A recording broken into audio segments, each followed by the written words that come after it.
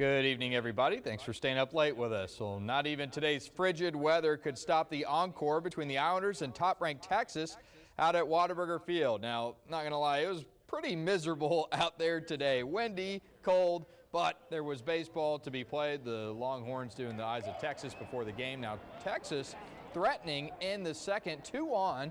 Islanders starter Jaime Ramirez Jr. He's going to get Douglas Hodo III swinging to get out of the inning. Now the bottom half of the frame, the Islanders now with a runner at third. They didn't even have a hit, got him over there after an error and a couple of wild pitches, and another one here. They're going to bring Josh Carraway home. A&M-CC goes up 1-0, their first run of the series. They got shut out in game one. Well, Texas coming back here in the third though. Silas Ardoin going to bloop one end to right. That's going to score the run. Eric Kennedy come on down. Ardoin gets into second on the misplay and right. So the Islanders have the Longhorns have knotted it up.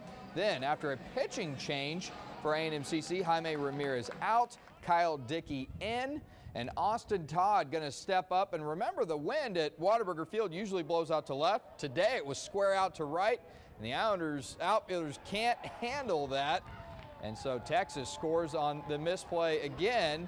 UT goes up 2-1. The Islanders gave #1 Texas all it could handle, but in the end, Texas gets by 5-4 the final. But good showing in this one from the Islanders.